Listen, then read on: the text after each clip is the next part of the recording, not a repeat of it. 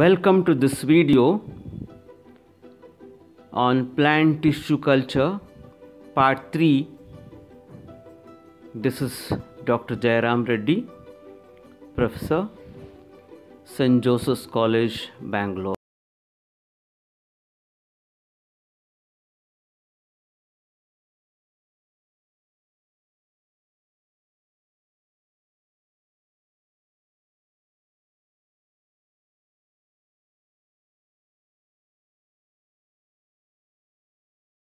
You can see the growth of the callus as well as the explants. Here you have the plants fully grown, ready for transplantation. Here the plants are there in the community pots which are ready for transplantation, the last stage called acclimatization.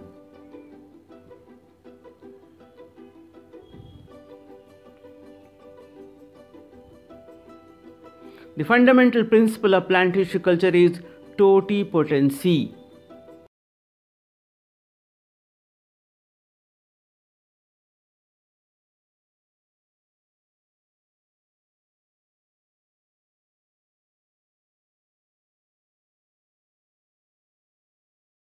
Here you can see on your right hand side Haberland.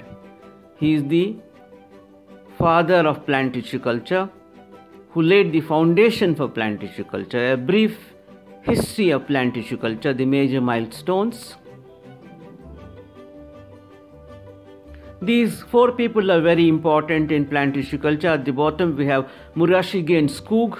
Left hand side we have White, who first successfully cultured the plant on the Newton media. Right hand side we have Morrell, who revolutionized plant tissue culture. Flowchart of plant tissue culture from step number 1 to step number 11. Applications of plant tissue culture.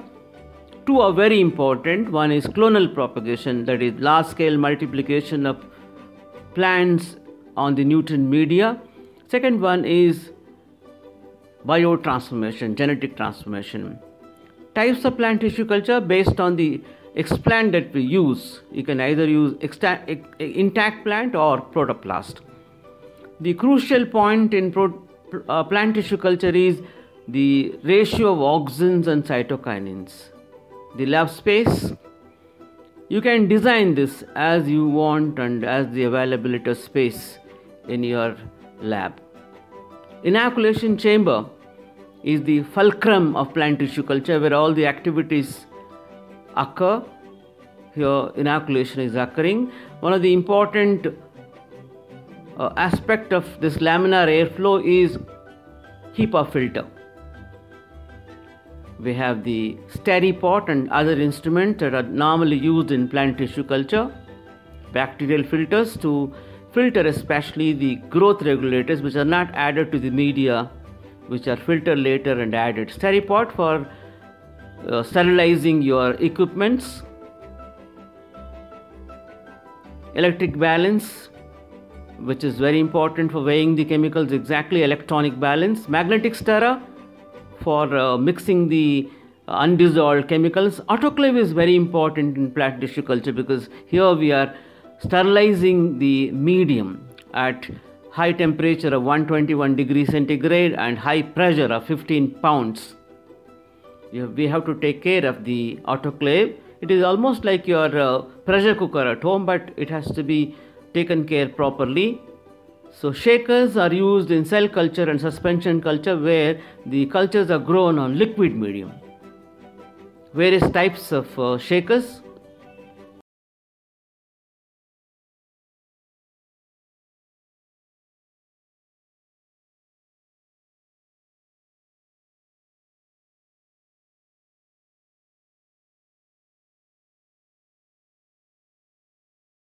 Atmosphere of the growth room, we require light meter and humidity meter because we have to maintain a constant light and constant humidity.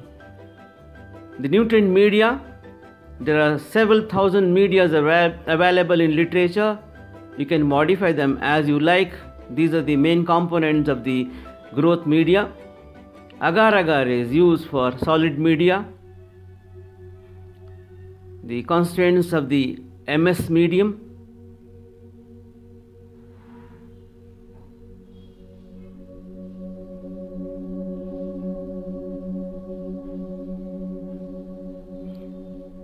Plant growth regulators are very important here.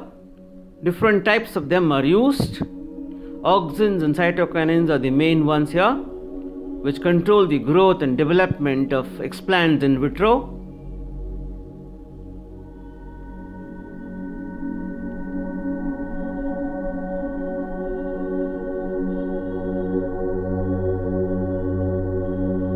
The cytokinin TDZ is very good. It gives very good results, but at low concentrations. Gibberellic acid and abscisic acid are very rarely used, especially used during the production of callus from the seeds. Surface sterilization is an important step in plant tissue culture. There are so many chemicals that are normally used. Mercury chloride is used usually at 0.1 to 0.2% to kill these bacteria on the surface of the explants. Methods of seed sterilization.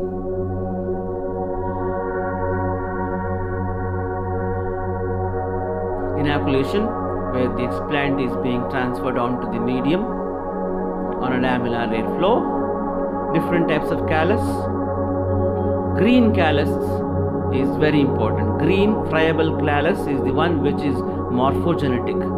So here you can see the different steps of shoot tip culture on the nutrient media. Left hand side you are seeing only callus growth, right hand side you see the growth of the roots. This is controlled by the levels of auxins and cytokinins. It's called paper bridge method for rooting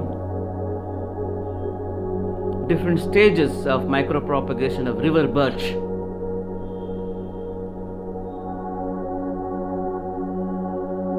Leaf disc culture, culture of the leaf, which is a part of organ culture. Effect of auxins on the growth of explants in vitro.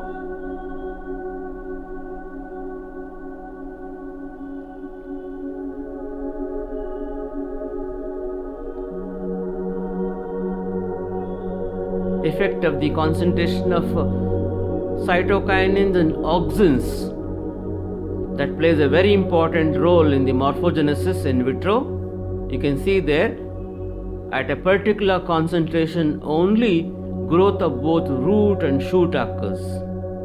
Thank you very much for watching this video. Please give your feedbacks. Please give your suggestions so that I can improve upon my work. I also thank all the resources from where I collected all this information and prepared this video for the students of my class.